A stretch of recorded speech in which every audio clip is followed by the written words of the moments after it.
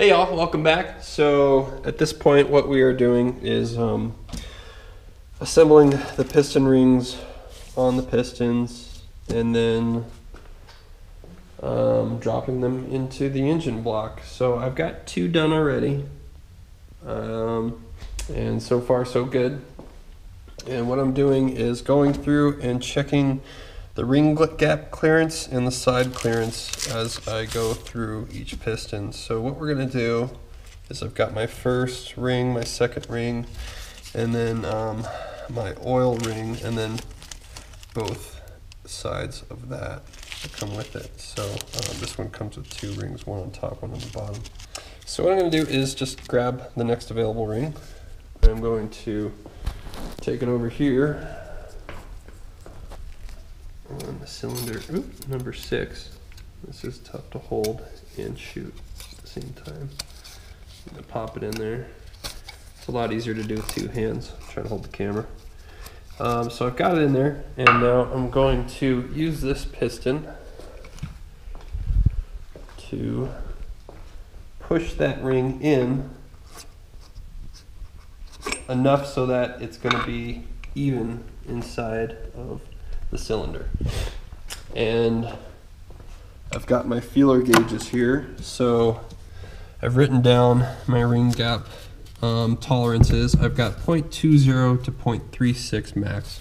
So I'll grab my feeler gauge, and I'm going with millimeters here. There's the gap. I'm going to try and drop that in, and it looks like 0.35 works, so hopefully 0.38 does not. Otherwise, it would be outside of the tolerance. And 0.38 does work. So, it's telling me that ring, or that gap is too large. I just kind of want to find out what it is. Okay, 0.40 does not fit. That one's just outside of the tolerance range. So what I'm going to do, take that back out, and grab a different ring. Okay, same thing, and then go ahead. Get that ring pushed in there. Cool. Got it started. Grab this piston again. And push it in there. Okay. And the reason I have the engine block turned sideways is because it's a lot easier for me to push the piston in and also access the connecting rod on this side, as I've done for those. So there's the gap. 0.38 barely fits. Okay, so just outside of tolerance, and I think it's, you know, in part because they're trying to hone it down to get all those the etches out of there. So let's try one more ring, one more time. And this does take a little bit of time. It's going to take you a little bit of time with each piston you set, but it should. You shouldn't be in a rush when you're doing this. So plan on having a lot of time to work on this. I did 2 the other day, and I'm probably only going to get 2 in today, but that's all right. Okay, cool. I've got 3/8, which does not fit. That's promising. Let's see if 0.35 works. Does not. Perfect. Just to make sure we're not under the minimum tolerance, let's try 0.25. So 0.25 does fit. Okay, so I have my I have a ring picked out for this piston for ring 1. Now we move on to ring 2. So I set ring 1 aside over here because I know I'll be using that one. Let's get ring 2. And we'll go ahead and pop it in there. You gotta be careful with these. I probably shouldn't be doing it with one hand because they're fairly fragile. It's easy to snap, and it sucks if you do snap one of them because this piston set only came with the exact amount needed. So I've got that in there. Let's check our tolerances. So our middle ring is going to be 0.37 to 0.63. So hopefully this does not fit. And it does not. Cool. I am under my max. So now I'm just going to go down to 0.38, and if that fits, then we're good. And it does. Cool. So that one's going to work. 0.25 to 0.76. And I'm going to do one of these at a time because it's going to be tough to do. You can't really check two simultaneously. And it does not fit. Good news. Cool. 0.26. 0.26. Oops, does fit. So we are good. This is adjustable, so it doesn't matter. And let's do our last ring. There we go. Now I'm going to come over here to the connecting rod that it will, or I'm sorry, the crankshaft, and where that connecting rod's going to be. I'm just going to wheel that out here, and it's going to be this one, so I can see that lines up with that cylinder. So again, I'm going to take this, zero it out, and we're going to do measurement here. Got 51.12. I'm going to check it both ways, perpendicular from each other.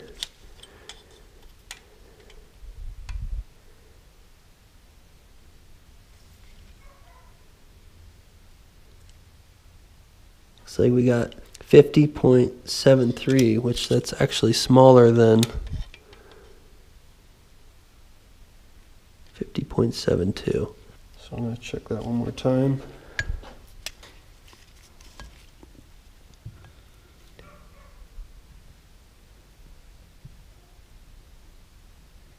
So 51.13.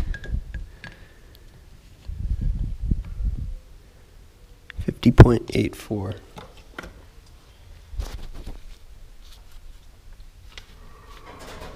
So it looks like we're in our clearance. We're looking good. And I'm going to go ahead and start to get this set into the engine block. So we've got our F for front, a little notch allowing us to know that that's where that goes. We'll pull these bolts back out. Okay.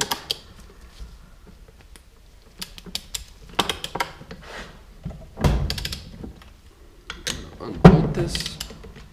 And I'm also, before I put this in, I'm going to put some assembly lube on the inside of here and on the crankshaft so that we make sure when we do our first startup, we've got some lubrication in there before some pre-lubrication before the oil makes it to the crankshaft.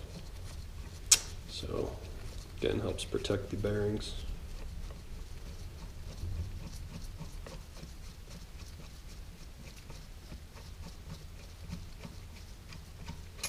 Okay, bolts are out. I'm just going to set this piece here, and then I'll come back for it once I'm ready to install that.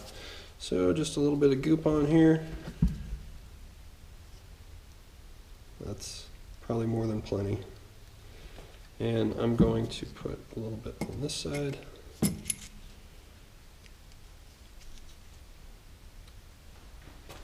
And also it's important to clean off that position on the crankshaft where you're going to be putting your connecting rod to make sure there's no debris that's going to get caught in there.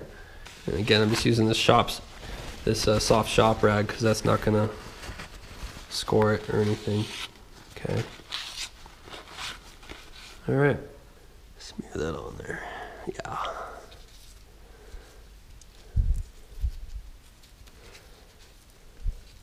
Cool. Okay, I don't know if I'm going to be able to hold my piston and do this at the same time. Yeah, because I need to be able to grab the connecting rod so it doesn't scrape into the cylinder. So I'm going to reach, I actually do need to wipe down the inside of that cylinder as well. So I'm going to grab a new rag. Same thing. Clean out any debris that could be in there. Nice wrap all the way around, fold it, do one more pass. And then I'm actually going to take this oil and lubricate that cylinder. Just do a ring around and then work that oil in there so that your piston slides in nice It's not fighting it on its way in.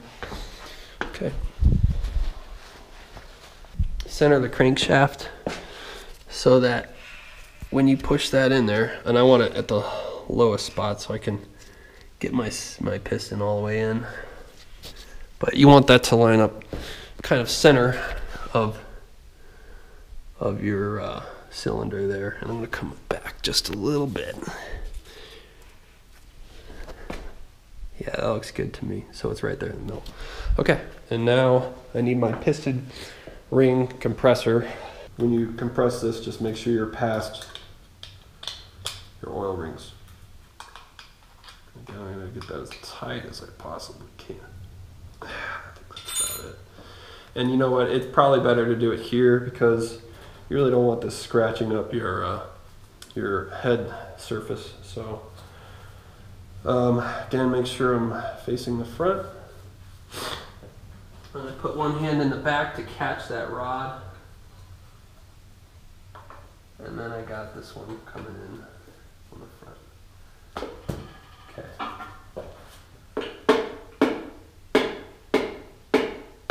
And I'm just actually pulling ever so slightly on the rod as well so that it doesn't push back up and allow that ring to slip out. Not much, just enough to keep pressure on it. Going real gently, not forcing anything, and there it goes. And it just catches it there. So there we go, we got one in there. And using that rubber handle is good too because I don't want to damage that surface and I'm just tapping it really lightly.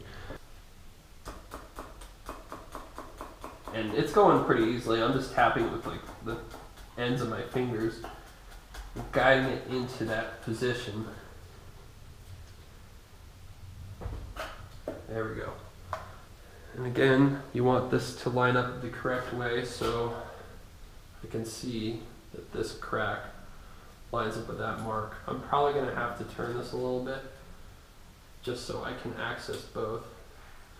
But now that we're already all the way in place, that's okay to do. And that will probably actually help push your rod against your crankshaft. So you know you got a good solid fit. Torque specs on these are 20 foot-pounds. So it's really low torque spec. I didn't see an angle, a torque to yield angle, but I'm going to double check because I feel like these might actually also require a torque to spec and then an angle. So cool, got that all the way in there by hand, and now I'm just going to crank it down to 20 foot-pounds.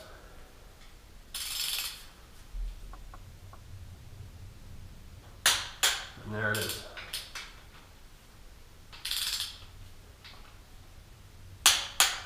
And there you have it.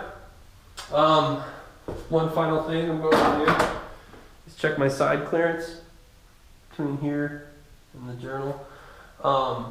It should be good because this is the same rod that was in there before. So I'm not quite as worried about that, but I'm going to check it anyway. 0.13 does look like that was my next one down, and that did fit, so that's kind of my max there. So good to check that before I move on. And then I'm going to turn the crankshaft to make sure I don't have any, doesn't feel like it's causing it to bind up or anything. And that feels like it's moving pretty smoothly. So I do like to turn the crankshaft after every piston is installed, because that allows me to make sure if one is catching or binding, I'm going to know which one it is. But that's all so far flowing really well. So that's it. I'm just going to continue to do this. I'll probably set up a time lapse and finish out the rest of these pistons.